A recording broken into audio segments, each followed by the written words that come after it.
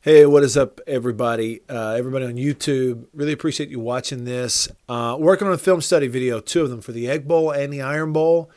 But this is a clip that I just had to share with you. It's from Joe Moorhead, the head coach at Mississippi State, on my radio show today. And we actually went over some X's and O's and broke down 3 or 4 key plays from State's win in the Egg Bowl. Had to put this on here, share it with you. Really appreciate you watching. If you have a question about this, or anything we said in there, comment below. I'll try to get to all of those that I can. And again, thanks. Hope you enjoy.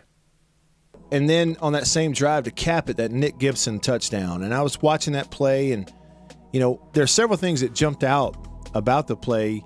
One is the right guard took their defensive tackle and just slammed him down all the way across the play. And the other was how Darrell Williams, the center, steps up on that combo to the linebacker. And once he got to the linebacker, he turned him sideways and ran him into the corner, so he effectively blocked 2 players. And I just thought, you really couldn't block it any better, could you? They did a great job up front. And that was a split zone bluff RPO where, you know, you're reading the end man away from the point of attack for the give or the pull. And, you know, with that odd front that a lot of people in the league play with the 4 eyes, you know, we're running inside zone to the boundary to get good numbers and angles. And as you mentioned, McQuiston did a great job at the point of attack with the 4-eye. You know, Darrell and DP with the combo on the nose off to the backside backer. And, you know, sometimes that split zone action with the tight end coming across creates a little bit of indecision with the linebackers. And Nick found a crease, and he really hit it. We're talking football with Joe Moorhead, head coach, Mississippi State.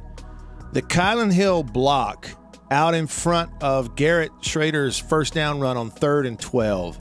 Kylan's out on a pass route, and then he realizes my quarterback's running. And he turns and didn't just look up a guy, but he knocked him on his rear end. When you watch that on film, you kind of go back to how you coach him. You have to do a little fist pump. Well, you have to be excited for Kylan. And I think since the Tennessee game, we kind of had to, you know, sit down and talk about, hey, we can't just be a ball-carrying specialist. You got to be great during practice. You got to be great with pass protection. We got to be great when the ball's not in your hands. And I think since that point, Kylan's played his best football this season.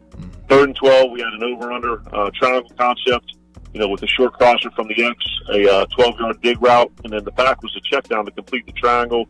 They were in a quarter steel coverage, kind of covered up all the routes. You know, Garrett hitched up and ran, and, you know, Kylan saw he wasn't getting the ball and turned and got a block. And I've been as proud of Kylan, of his mental development and his consistency and his blocking as I am his ball carrying. And, you know, he's leading the SEC in rushing, so that says a lot. And we'll get into this later in the show if you're listening, but Kylan Hill, maybe a favorite for that Connerly Trophy that's going to be given out tomorrow. We're sure hoping so. Yeah, leading the SEC, a heck of a deal. Last one I want to ask you about, Coach, is first of all, the decision on 4th and 3 to go for it down there, and it ultimately leads to the score. You're in that snug formation again, and to the wide side, so to Garrett's right, it put Dedrick Thomas as kind of the inside receiver in that snug formation, and then the big guy, number 5, standing outside him on the line. So you bring the outside receiver crossing.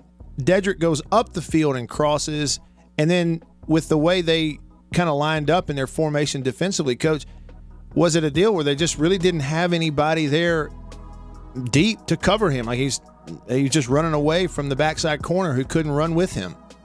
Yeah, you go back and look at that in terms of the leverage. It's a pure progression read, so you're sending all the crossing routes to the boundary. So the boundary run receiver ran a 12-yard corner route, and then number 2 fraud ran a flat. So it's a high-low stretch right there. So you're looking, throw the flat, unless it's taken away. Then you're up to the corner route, and if both of those aren't there, then you're across the board. Osiris ran the low crosser, and the backside inside backer jumped in. And what that did was open up a nice window for Dedrick, and he had, you know, leverage on the guy and, you know, drifted a little bit on the route. And I think Garrett threw him upfield a little bit, but, you know, in terms of an open space to run into and a good spot to throw the ball, I thought the protection was good. I thought Garrett drifted a little bit, could have stood a little firmer in the pocket, but, you know, Dedrick came up with 4 catches for 49 yards in that game, and probably none bigger than that play. Yeah, no doubt. So to go back, so I'm clear, you're saying that to his left into the boundary, you had basically like that old smash concept, high-low. Yes, sir. Yep. Okay. Yep. So, you know, we hear a lot of times, Coach, you as a coach, analysts, others talking about going through progression. So technically, as a true freshman quarterback on 4th and 3 in the second half of his first Egg Bowl, He's initially reading a high-low with two receivers to his left and worked his way all the way back around to that crosser on the backside, and then he found him? That was his fourth reading progression. Yes, wow. Sir. Yep. You know, he's getting there. This kid, he's going to be special, Matt. I promise you. And I know in and out a little bit this year was dealing with some injuries, but to have a true freshman come in there and play the way he played, we've seen spurts of it throughout the year. Garrett Schrader is going to be a special football player for us. So again, thanks for watching. Please subscribe to my channel if you have not already. Don't forget to hit that bell so you get notifications because, again, some film study stuff coming. And what's really going to be fun is as the bowl matchups and championship weekend matchups come up, we're going to have some of these championship games to break down. I'll post the videos here and previewing some the bowl games that we'll have coming up. So looking forward to all that. Really appreciate your support. And again, give me a follow if you haven't already. Thanks.